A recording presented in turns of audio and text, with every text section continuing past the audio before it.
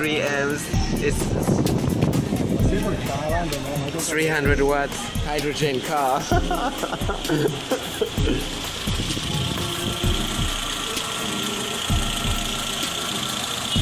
No, it's not hydrogen, it's actually Brown's gas, which is crazy dangerous because this motor is so hot. Why is the HHO car or the Brown's gas car not a good idea? In this video I'm gonna show you the all-in-all process, what's going on in the system, what is coming in and what is going out. So in this video there was a gas converted gasoline engine. So it has a gas tank. This is injected in the piston.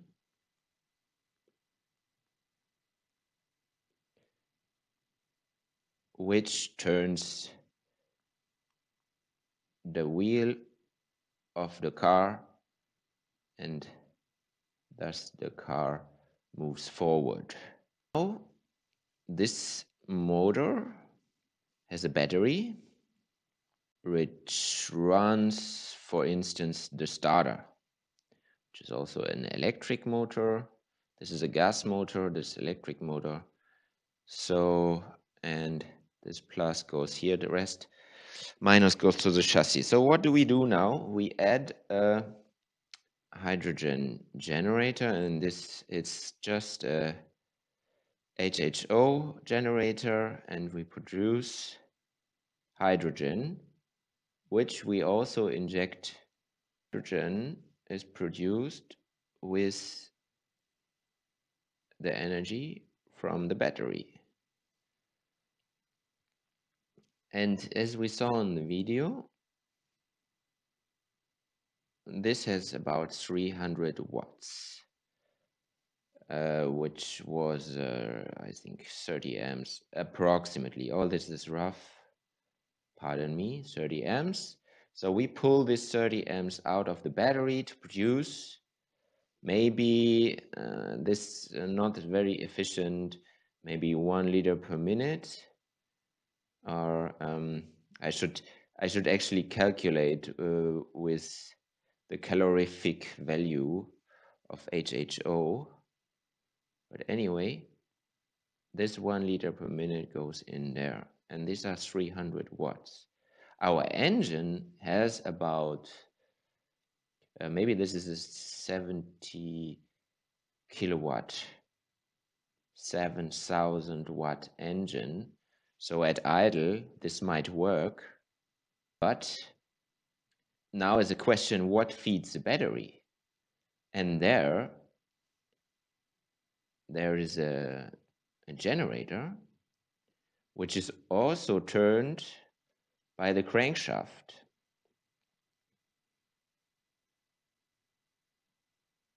And thus charges the battery. If you are lucky, you have like, I don't know, maybe 1 kilowatt generator. So if you look at the system and you ask yourself, how should this car run?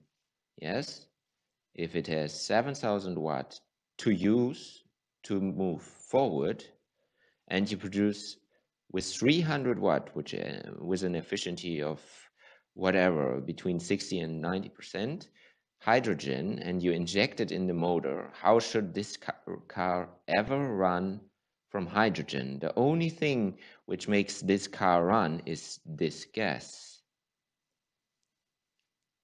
There you store, I don't know, let's say 300 kilowatt hours. And if you accelerate, you have to use this gas in order to move the car. What you could do, you could store the hydrogen and thus have also 3000 kilowatt hours of hydrogen, but this is highly dangerous because compressed or even stored HHO in big quantities is highly explosive. And also at this part where the HHO gas goes into the motor has if the cooling is perfect, has a temperature of 19 degrees Celsius, and the explosive mixture the hydrogen temperature should be less than 100 degrees, because if it's higher, then you risk that there is an explosion over here. So this whole process is firstly highly dangerous, and then secondly, how do you want to charge the battery? So if you want to store the HHO gas, then you need somehow to charge the battery when the motor is off. And there you need another generator. And there you have to ask yourself, what do I put inside here? So if there's nothing more coming in, then the gas is the only fuel actually your car moves. And that's also what you can find out. Even maybe if HHO and the water inside the HHO makes the combustion more efficient, you can maybe save 10% on your fuel economy, which is also like, yeah, 10%. In this case, it would be 5% even. So I write 5 to 10% you can save, but therefore you have all these technical details like this HHO generator is just stainless steel. It should be 316L stainless steel.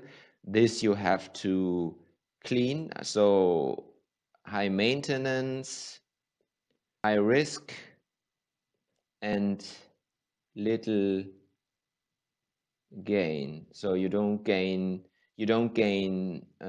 range. You cannot run this thing only on water. Life is getting less because this is actually the only thing powering.